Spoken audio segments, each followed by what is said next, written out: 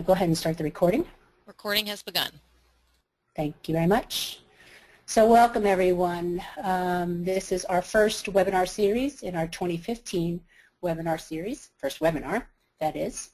And today we'll be hearing from Dr. Lucinda Bateman of the Fatigue Consultation Clinic. She's going to be talking to us about the SEID Diagnostic criteria and how it will improve diagnosis and treatment. First, let me give a little bit of background on the Institute of Medicine, where this report originated from. The Institute of Medicine is actually the medical arm of the National Academy of Sciences, which is a nonprofit, a private organization that deals with issues such as this that examine important policy and public health issues. For this particular IOM effort, or Institute of Medicine effort, there were 15 members on the committee.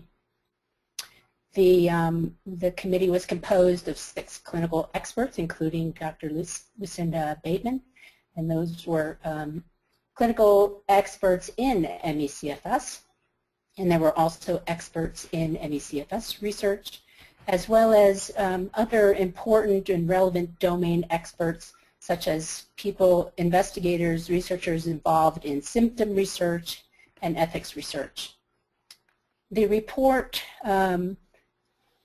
took place, or the forming of this report, the writing of this report took place over an 18-month period. Once it was complete, the report went through pretty intensive review, and there were 15 individuals that reviewed this report.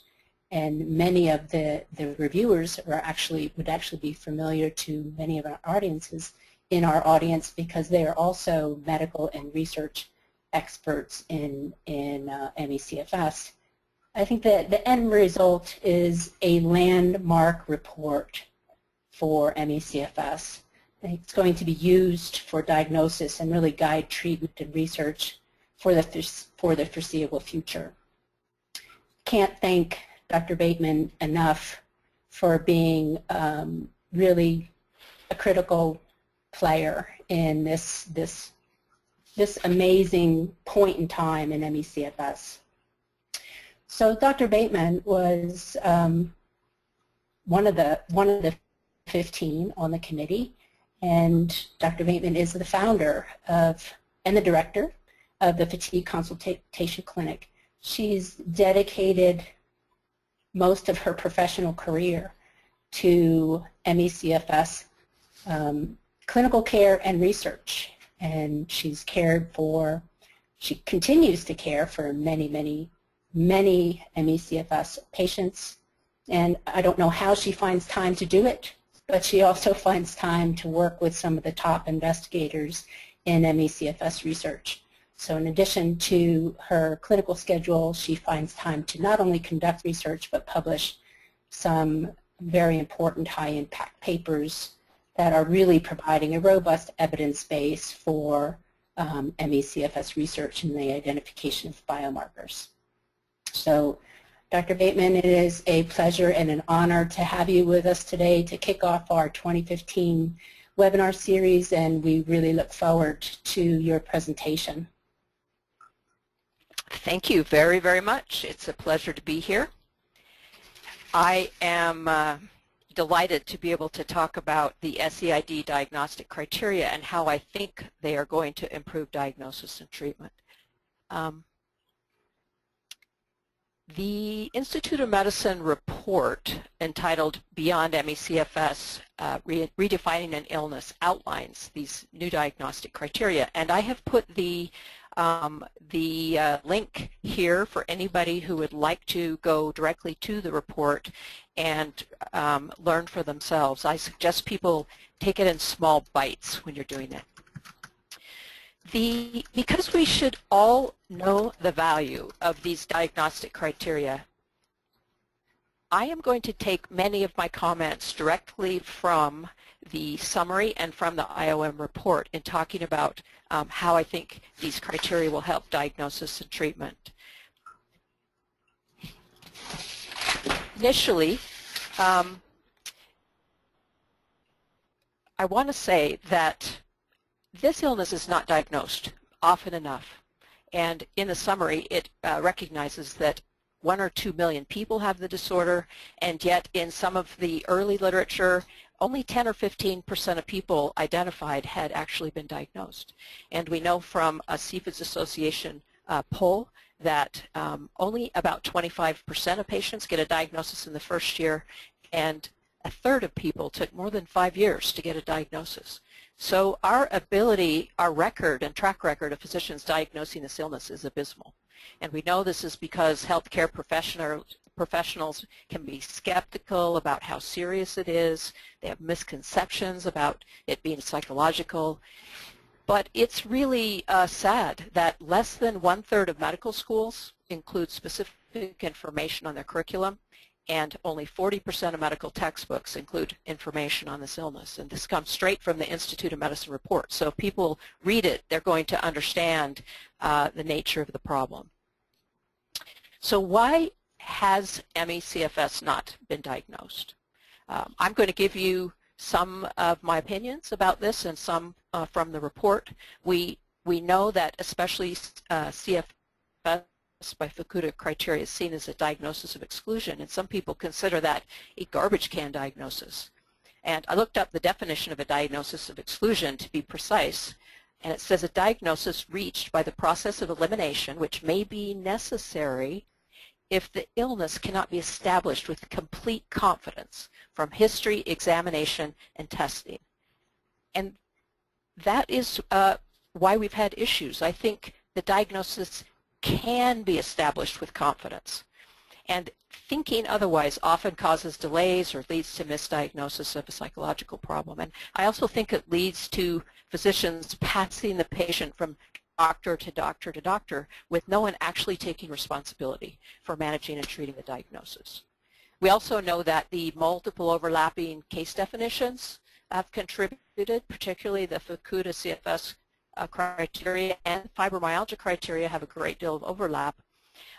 I know that people in the field are familiar with the Canadian consensus criteria, but I can tell you that outside of the field, very few physicians are familiar with the Canadian criteria, and even fewer are even aware that the international consensus criteria were published. So this confusion has led to very poor rates of diagnosis. What about treatment? Well, how have we done historically with treatments? Many patients complain, and this again comes from the IOM report, that their health care providers do not know how to deliver appropriate care for their condition, and sometimes use treatments that are have caught too many side effects or cause problems. Some people, as you know, report being subject to hostile attitudes. When I teach the PA students about making a diagnosis, I usually ask for a raise of hands. How many have heard negative stereotypes or heard physicians that teach them say things about fibromyalgia or chronic fatigue syndrome? And usually 80% of the students raise their hands saying that they have been exposed to that as students. So we know that these things exist, and that leads to the lack of not only diagnosis but of treatment. And many people can't find a doctor who will accept someone with a diagnosis and provide care. I've also had people tell me that a doctor says, I don't see people with that, or that there's no treatment for it. And none of those things are true, of course. So we have fertile ground for making progress, put it that way. So the purpose of the IOM report is to improve clinical diagnosis. The charge to the committee was to recommend clinical diagnostic criteria to solve these problems for healthcare providers, for patients, and their caregivers. So you probably know this, but these were the specific, this was the statement of task to go to the research base, identify the evidence, develop clinical diagnostic criteria based on what we have published in studies, recommend new terminology, which of course has been somewhat controversial, SEID or systemic exertion intolerance disease. But also the IOM report was we were commissioned to develop an outreach strategy for disseminating the new criteria nationwide to healthcare professionals. So you can see the scope of this report around improved diagnosis. And we weren't asked to investigate the cause, the pathophysiology, the treatment of the illness, which is for future research studies to address. The purpose of the report was to improve diagnosis, and the committee really felt that new diagnostic criteria more focused on the presenting common symptoms was warranted, would improve diagnosis. So the goal of these criteria was to kind of simplify and push the major identifiable criteria forward so that clinicians would be able to recognize the illness and make a better diagnosis.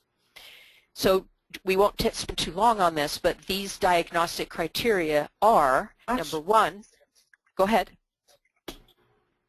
Number one, the patient must have a substantially reduced function associated with this fatigue. And the chapter is on page 73, Fatigue and its Impact on Function.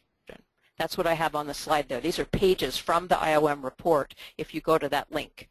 The second diagnostic criteria is post-exertional malaise.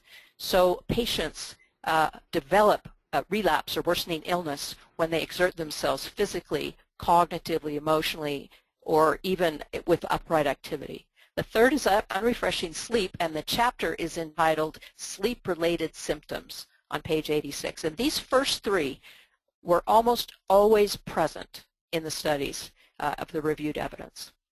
The fourth and fifth are either or. Number 4 is cognitive impairment, which is in the chapter Neurocognitive Manifestations on page 96. And the fifth is orthostatic intolerance, and the chapter is entitled Orthostatic Intolerance and Autonomic Dysfunction on page 107. And the fourth and fifth criteria, you can have one or both, are frequently present, but not quite as universally present in everyone as the first three. And when viewed together as a combination, these findings distinguish SEID from other fatiguing disorders when they are present the majority of the time, of moderate, substantial, or severe intensity. So they really have to be ever-present altogether, not ever-present, but the majority of the time, and of a moderate to severe intensity. And then pain, immune impairment, infection symptoms continue to support the diagnosis. So why were these core diagnostic criteria chosen for SEID?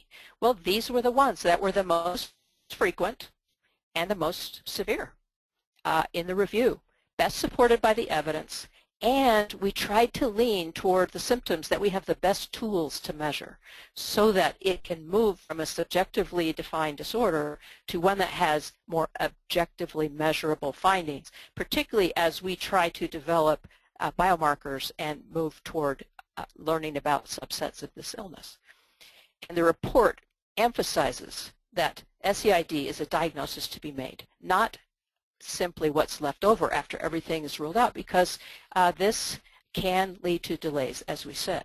The diagnosis of SEID can be established with confidence from the history, examination, and the kind of testing that doctors learn how to do to work up symptoms. It's not a diagnosis of exclusion in that way. And of course that doesn't mean that other illnesses shouldn't be evaluated and treated. And in the first recommendation in the report, the official recommendation is that physicians should diagnose SEID if diagnostic criteria are met following an appropriate history, physical exam, and medical workup. That includes identifying and treating depression, identifying primary sleep disorders, any other diagnosis, multiple sclerosis, other things that might present with confusing or overlapping symptoms. And if another diagnosis or combination of diagnoses in that period of workup during the differential diagnosis completely explains the clinical presentation, maybe there's no need to make a diagnosis of SEID. This would require clinical judgment, and sometimes it takes a while. Sometimes illnesses that are hard to diagnose emerge gradually as you're tracking and following the patient and trying to treat things. But the most important thing is that patients with SEID can have other conditions. They can develop, they can be present, so we don't want to lose people, we don't want to lose the diagnosis in people who truly have SEID just because they have other comorbid conditions that might be contributing to the symptoms. Now, this is what strengthens the report, is diagnostic tips are recommended for the healthcare provider in the report. And the number one advice to physicians is to listen to the patient. This is on page 213. Listen to the patient because the patient can describe what it feels like to have this illness. And in Dr. lingo, that is take a careful and detailed history. That's very important, and sometimes we get in a rush in medicine. The second thing I want to emphasize is there's an entire section, Section D in the appendix, that lists questionnaires and tools that are useful to physicians for making a diagnosis in each one of those categories. Questionnaires for fatigue, function, for example, the Fibromyalgia Impact Questionnaire is a standardized questionnaire that can help a clinician determine how pain impairs function. It also has links to the SF-36 and the free form of that called the RAND-36, so that a clinician, if they want to know how to evaluate function, they can look in Section D, find that questionnaire, and go, they find a link to it online so they can download the questionnaire and use it in their clinic. This is true for fatigue, function, post-exertional malaise, which we have fewer tools for, need to develop, but they need to be able to ask about it. So they're helpful questions, so they know how to ask. Tools for sleep, cognitive symptoms, orthostatic intolerance, and pain, because the field has moved forward in terms of how to assess pain based on the progress in fibromyalgia research. So these are really important. And not only that, each section of the report has a specific and detailed review of what it is like when patients present with this symptom. For example, the core criteria are found in Chapter 4, and the description of how fatigue and functional impairment present in SEID or ME/CFS is on page 73, 5 pages worth, and there are many pages describing the presentation of post-exertional malaise, so doctors will recognize it. Same with sleep-related symptoms on page 86, neurocognitive manifestations, how patients suffer from this illness, how they might describe it, how it might present in the clinic, and the same with orthostatic intolerance and autonomic dysfunction. Chapter 5 is devoted to the other manifestations of illness that aren't considered the core criteria, but still the description of what we know from the science so far is listed in each one of those sections. And I put the page numbers there, so if there's an area of interest to you, you can download the report and go to that page in the report and learn about it. And it may also give patients language for how to describe their symptoms to their doctor. And Chapter 6 is all of those symptoms discussed a little more briefly in the pediatric population. So in addition to that in the report, there's some other ways diagnosis is going to improve. The second recommendation is to the federal government, and this includes the Department of Health and Human Services as an umbrella, and the agencies that exist within the Health and Human Services, which includes all the agencies I'm sure you are aware of, the Centers for Disease Control, the FDA, the NIH, and many others. And in the report it says that these agencies should develop a toolkit, and they mean by that standardized and validated tests appropriate for screening and diagnosing, not only in primary care, but they have been asked as part of the report and commissioned to develop tools that emergency doctors can use, that mental health providers can use, physical therapy, and all the medical subspecialties that encounter patients with ME/CFS, like rheumatologists or neurologists. So this report, if followed, puts some responsibility on the federal government to develop these tools, to move forward, to spend money, to develop questionnaires and history tools that are valid across populations. And the report says that doing this is an urgent priority. That's pretty strong, and that's a strong message to the federal government who funded the report. It also says that the federal government should fund an unbiased revision of SEID diagnostic criteria, and not in 10 years, but soon, within 5 years, so that we can continue to unfold emerging scientific evidence, such as evidence about the neuroimmune or autoimmune nature of this illness that's starting to come into the literature, and others. There are lots of things going on, and at any given point in time, there will be, well, at every point in time, literature is coming and being published. So this is a strong message that not only should the government create these diagnostic tools, but they should provide the money to review the diagnostic criteria and continue to move them forward as the science progresses. That is going to help diagnosis. In the report, there is an entire section called Appendix C that discusses disability in ME/CFS SEID. That takes the unknowns about disability and puts it in print in a very accessible form. And that, of course, is part of diagnosis.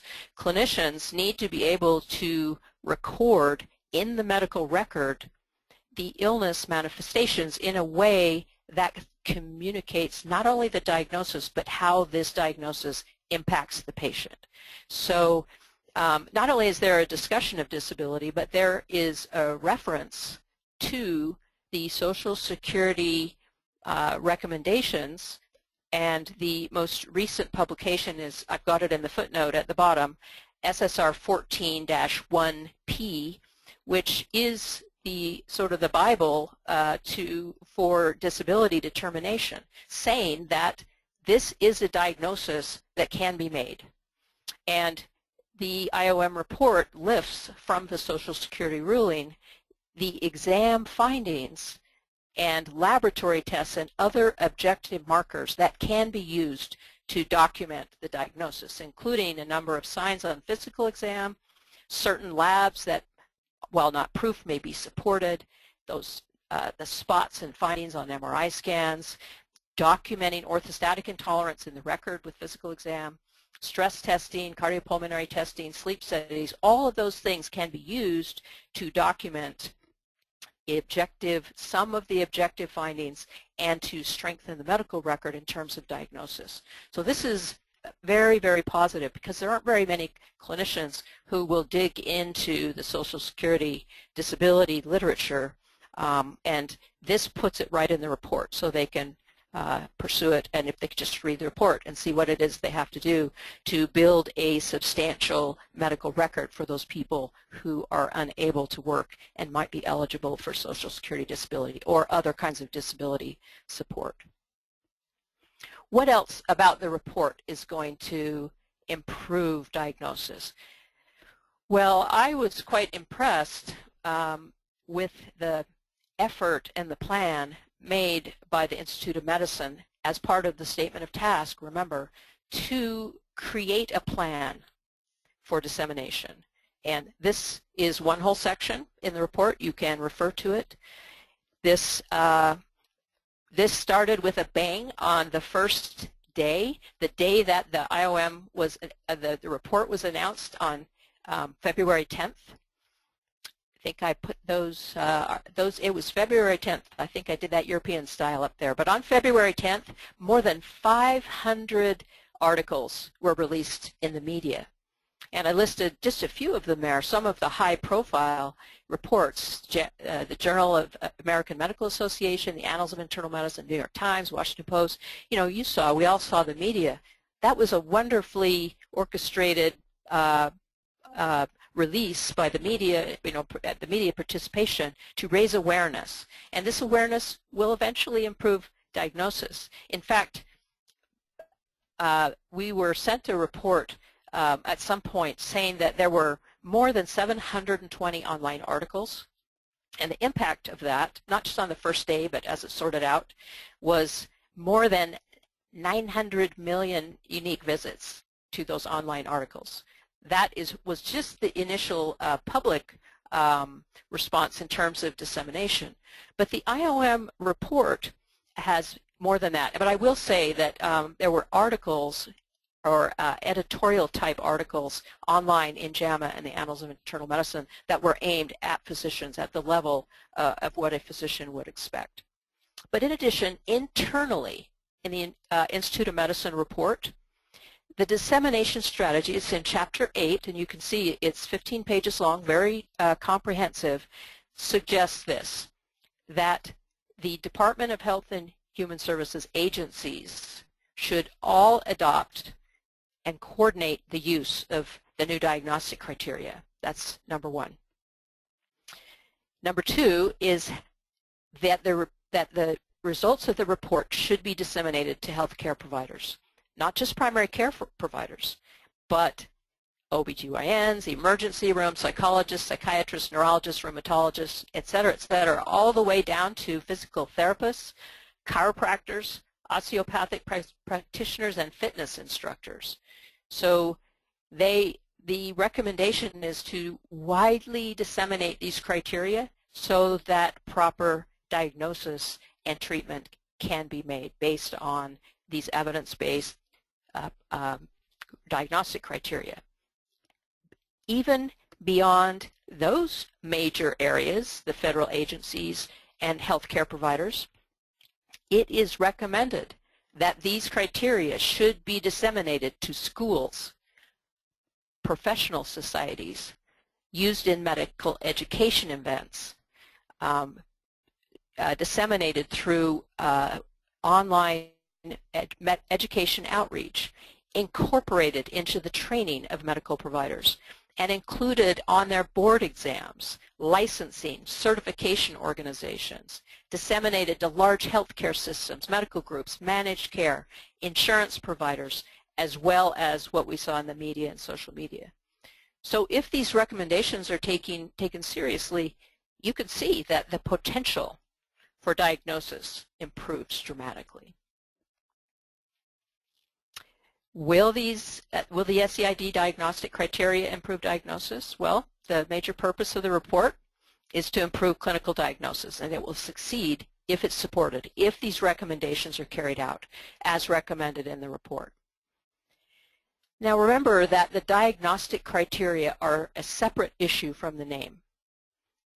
We were asked to recommend whether a new name would be a good idea, and you know, I'm not going to get into the argument of the name today, but except to say a couple of things. One is a new name can help overcome old stereotypes, or just let doctors walk away from their previous attitudes and start over with a fresh, maybe more informed view. But this name describes practical consequences of the illness. The fact that SEID impacts the entire body across many systems and has somewhat unique, the unique feature of post-exertional malaise and results in functional capacity can no longer be ignored when the disease is described every time the name is spoken or written. That was the intent of the committee. So I'd like to shift gears a little bit and talk about how these diagnostic criteria will improve treatment. Now this goes beyond the Institute of Medicine report. We didn't talk about treatment in the report. So I'm going to share my opinions about how these diagnostic criteria might improve treatment. I mean, the first is you've got to have a diagnosis to get treated. So until people have a proper diagnosis, they're not going to have treatment. So that, of course, is number one. The second is that the diagnostic criteria call attention to the major disabling symptoms. That gives physicians a target for treatment and validates that these major symptoms are real and debilitating throughout the report. Hopefully that will begin to improve treatment. More specifically, you know, many treatable aspects of this illness have been overlooked or treatments have been avoided by healthcare providers for a number of reasons, mostly because they just couldn't see the illness. They were focused on things in the criteria or stereotypes that weren't the major issues. But I think primary care physicians know more than they think. I said there, PCPs don't know, they already know more than they think. We have tools that we can use until research advances, aiming more at the primary etiology or directing treatment at the cause. So I'm listing the major aspects of the criteria plus pain here. Post-exertional malaise, recognition of that allows treatment of it. Supporting pacing or PEM reduction or prevention strategies is an important treatment. It might be one of the best, most effective treatments we have, learning how to pace and preventing exacerbation of symptoms. That is an important move forward about treatment from the diagnostic criteria. It might be the most important addition to the diagnostic criteria, the requirement of post-exertional malaise in some form, or the potential of post-exertional malaise. Of course, if people pace perfectly, sometimes the post-exertional malaise symptoms are reduced because people learn not to induce those. But we need the healthcare providers on board with that strategy and to recognize this as a major diagnostic, a major presentation and limiting feature of the illness. Now, regarding sleep disturbances, we have many tools. We have specialists in sleep.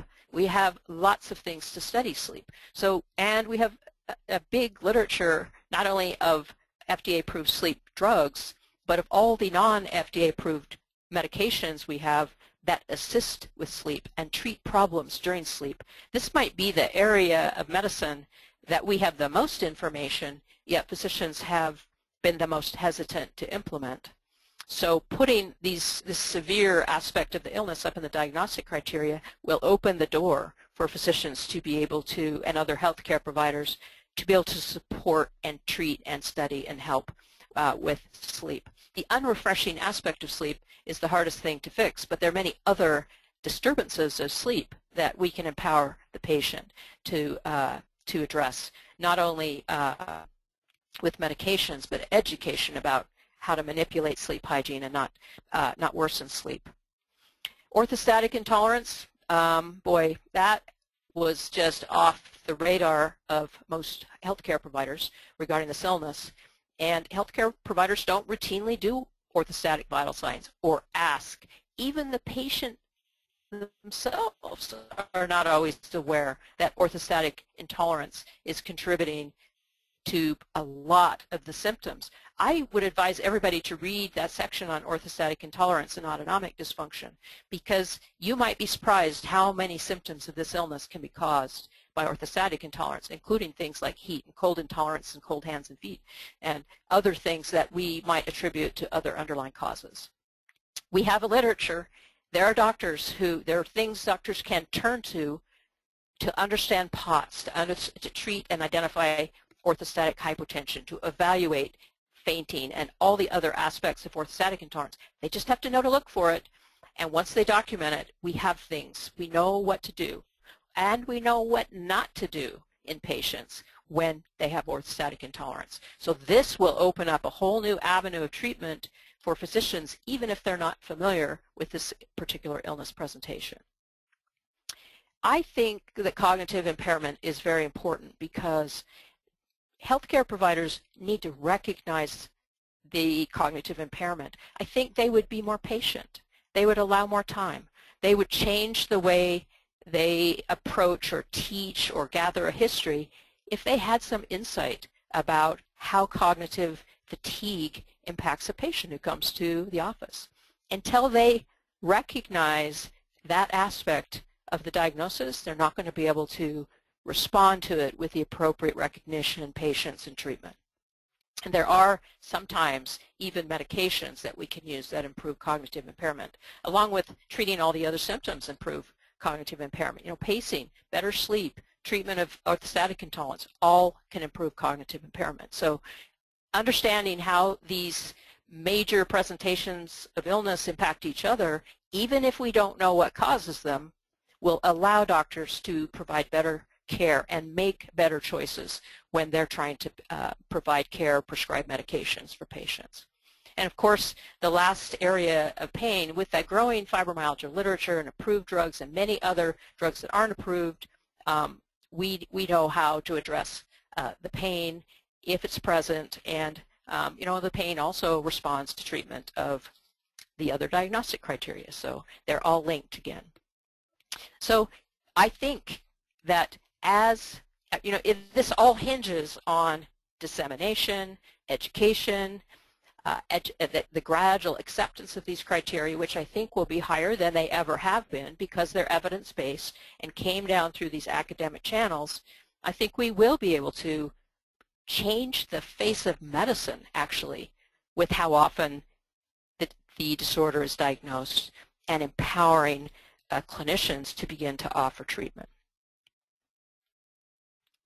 How else will the SEID diagnostic criteria improve treatment? Well, I think there's a good possibility that understanding the diagnosis, understanding the illness presentation will help clinicians put mental health assessment and support in the proper perspective. We know that it's devastating. There's a grief response. There's a lot of anxiety and dread around this illness, and it's discouraging, and people do develop depression. But understanding it in the context of a severe chronic illness is going to change the way it feels to have mood symptoms and mental health support identified by providers and treated in the right context and perspective.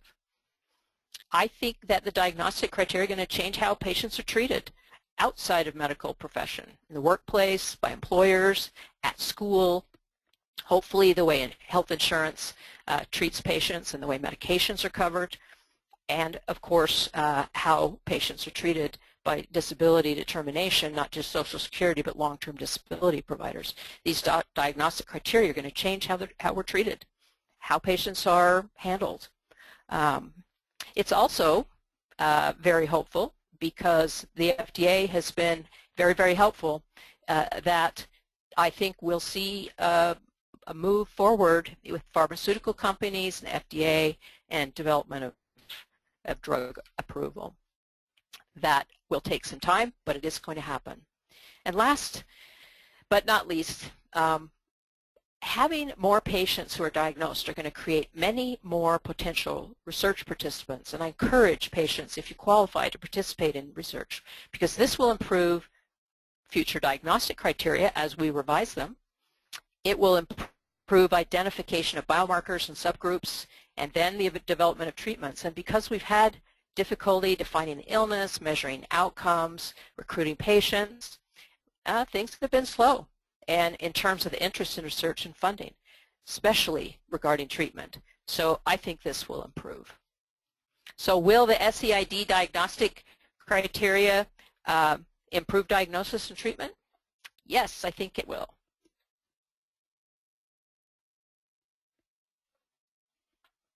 So now I'm going to turn the mic back to Suzanne. Am I unmuted? I can hear you now. Oh, yay. I was panicking. I've been very busy writing down questions and answering questions, and we've got a bunch of them, Cindy, and many, well, they're just all great. So let's start with, there were a lot of questions about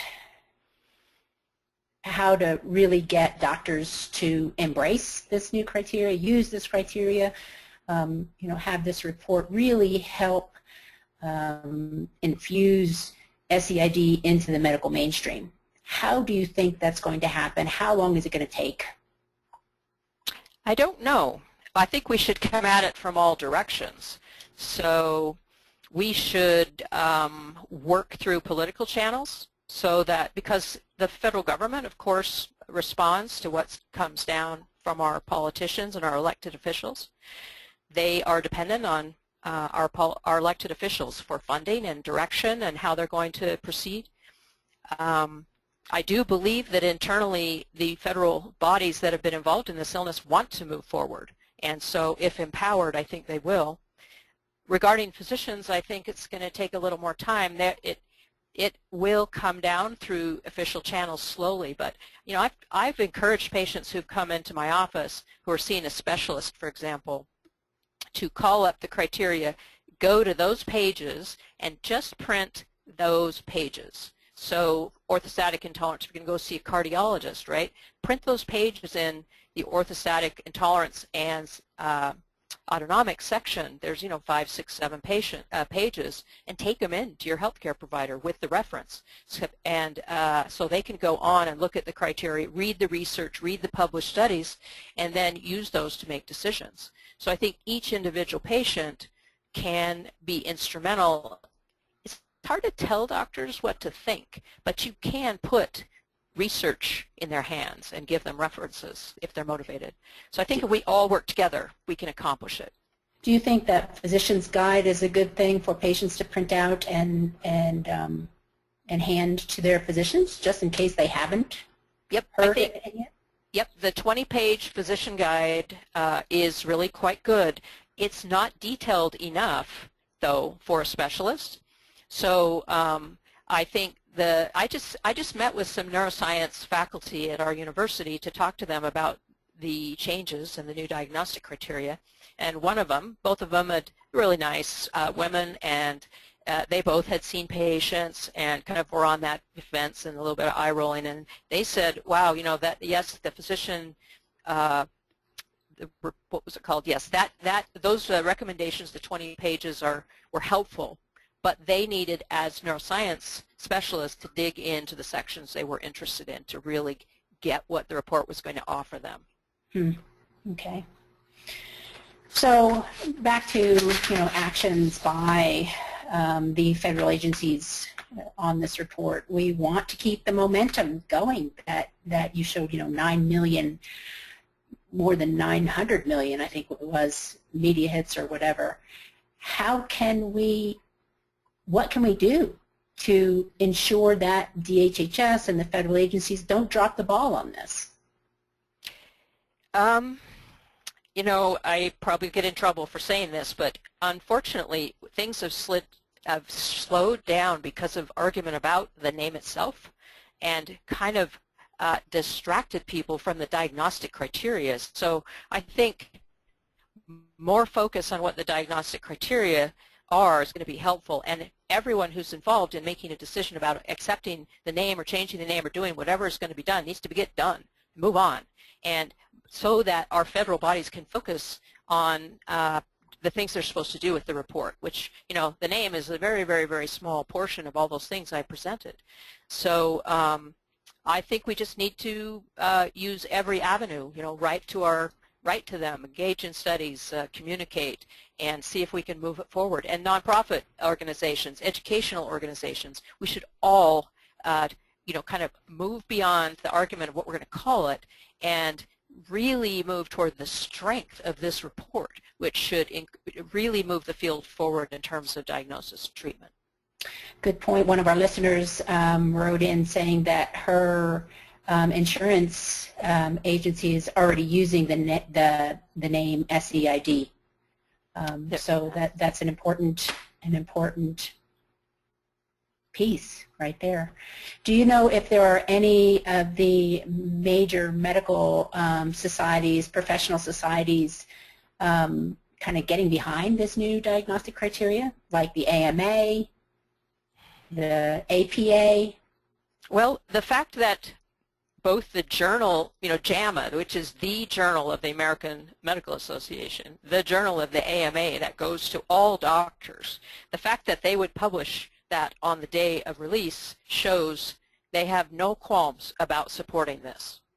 And I think the same is true with the other medical journals that have included stories. And I find it to be refreshing after being present in the field for a couple of decades and being ignored, just like the patients. It's changing about as quickly as things can change. So I think, again, it is the CFS community that's arguing about the name, not the people outside the community. They're just going to say, okay, whatever. I would tell everybody to practice saying systemic exertion intolerance disease so that you can speak it. It is tongue twisting. It's because it's new.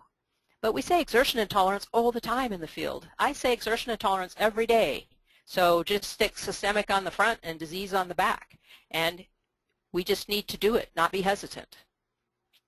So there was a couple of questions about how to advocate for a name other than systemic exertion intolerance disease, like ME. And you would say that that's probably not very advisable at this point in time. Well, again, I can't speak for the Institute of Medicine committee on this because actually we didn't make any statement about what to do with previous names and other diagnostic criteria. Diagnostic criteria always exist for every disease. They're not really going to go away. Fukuda criteria will still be present. What we want is to stop using the word chronic fatigue syndrome. And I don't need to go into it, but there were a lot of reasons why the committee couldn't adopt ME, and it's really discussed in the report, and we don't need to debate that because it's done. Right. But as a person in the field, I'm not opposed to using the term ME, but I also think we should use SEID. So I'll just throw that out there, right? ME is the word used everywhere outside the U.S. There's no reason we can't say ME. But these diagnostic criteria are SEID criteria, the ones that we just went through. This particular set of criteria are new in this way, in this arrangement, looked at like this. So if we want to use these criteria, we probably need to call it SEID, and I don't think we ought to spend a lot of time renaming these criteria. Right. So there is a working group of the CFSAC, the Chronic Fatigue Advisory Committee, to the Secretary of Health, and I think they'll be discussing it. The working group is discussing it. It'll be present in the meeting. I'd like to encourage all of us to come to some consensus and move forward so we can do the bigger work, which is teaching doctors about how to make a diagnosis and moving toward treatment. We can mainstream this illness in a few years. I think we could mainstream this illness in a year if we all jumped on the bandwagon. But we could also waste 5 years trying to decide what to call it. Yeah, hear, hear. About early diagnosis, do you think these criteria are sufficient to get patients diagnosed sooner? You know, from our surveys, in many cases, it takes patients many visits a year and many years before they even get a diagnosis. Do you think these criteria will help with early diagnosis? I do. The diagnosis is delayed for a number of reasons, some of which I discussed, and I think if the report is widely adopted, people will get a better diagnostic workup right away. People can entertain this as a working diagnosis while they're excluding things and providing supportive care. And at that 6-month mark, you can still use it as a working diagnosis. But the reason the 6-month mark is suggested is lots of people fall out and no longer meet the criteria in that 6-month period. So we don't want to diagnose people with this inflating the numbers of who gets better, right? We want to focus on the people that have severe, prolonged, debilitating illness, and to do that takes a little bit of time. So, but I think that it will improve the rate of diagnosis probably down close to that 6-month time. And it's a busy and important 6 months of watching for certain things to go away and seeing specialists, and I don't have a problem with those the numbers. I think it'll speed things up. Do you think the lack of immune type symptoms in the diagnostic criteria will affect the ability to get a diagnosis early? Like fever, chills, etc.? I don't think so, if people are familiar with the report, because the report extensively describes how people present. Right. But if you look at the numbers, we all have our view of the illness based on the people we've encountered, or if we have it ourselves, or we know 5 people who have it. But if you look at the numbers, certain things aren't present at all stages of illness. And we wouldn't want to exclude those people from the diagnosis if their immune symptoms go away, for example. If you don't have fevers anymore, Well, a lot of people don't have low-grade fevers. Some people don't even get sore throats. Some viruses don't cause sore throats. They just cause other symptoms. So we try to reduce the focus on symptoms that come and go or aren't present in everybody, but they're included as symptoms that can support the diagnosis. Yeah, such a remarkable group of people that got together to create this, again, landmark, remarkable, and highly important report. There was a question about, do you think you guys have the respect that you, the committee members that is, have the respect that you need in order to really make the difference with this report? I do think that the committee is respected by the body of medicine, by particularly academic physicians and scientists. And they have been, honestly, perhaps the least supportive. So we're going to convert, so to speak, the biggest skeptics with this kind of a report. Ordinary primary care physicians might not even know what the IOM is. Certainly the feds do, and they commission the report, and all of the federal bodies will respect this report. Our politicians will respect the report. So other than people who don't know what the Institute of Medicine is, I think those who do know what it is and are engaged at that level are going to have a great deal of respect for the report. So you, a little bit earlier, you talked about some specialists, and there was some questions about like the role of cardiologists, et cetera, in dealing with prominent symptoms like orthostatic intolerance. Is there maybe room for reaching out to specialty societies and memberships and professions? I think so. And I'm hoping that laying out the findings and the research is going to stimulate that in these specialty communities. I think specialists are intrigued. They know they've seen patients. They just don't have tools. Yeah. In fact, when I talk to them about this, they go, "Oh, I know, I've seen that, and it'll just, I think it'll be catalytic, actually. It's not a new illness, right? The illness is all around us. We all see the patients. It just hasn't been crystallized in the right way to be accepted based on the way medicine functions. This is through the normal channels of the way criteria are accepted, so I think they will be." Mm-hmm. A couple of disability questions, and then we'll bring it to a close. The current disability criteria are not the same as the diagnostic criteria proposed by the IOM. How do you think disability will be affected by this somewhat discrepant issue? We went many years without the current, without good Social Security support on paperwork, and it took a lot to move that forward. Unfortunately, we finally got some changes made that were suggested probably years ago, just before the IOM convened. So I can't speak for what the Social Security Administration will do. Things move slowly. But the IOM report says all the federal agencies need to adopt these criteria. Yeah. So it will come top down, and I think it'll happen. I can't say how long it will take. But it will enrich the current Social Security rulings. So we have ex officios from all of the DHS agencies on the CFS Advisory Committee. So it seems like the CFS Advisory Committee has a big role in making sure that the IOM criteria are really taken up and distributed and enforced. That's not the right word. Disseminated. Disseminated and used, that people pay attention to this. Do you think the CFSAC can do this?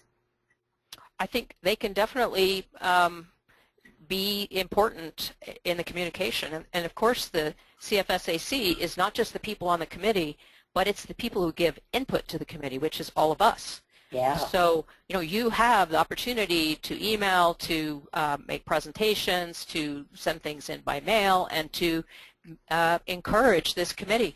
We don't necessarily want a committee of people representing us without our input. So I'm sure they would value your input in having to make some of these weighty recommendations and decisions. So I encourage people to give input to the committee.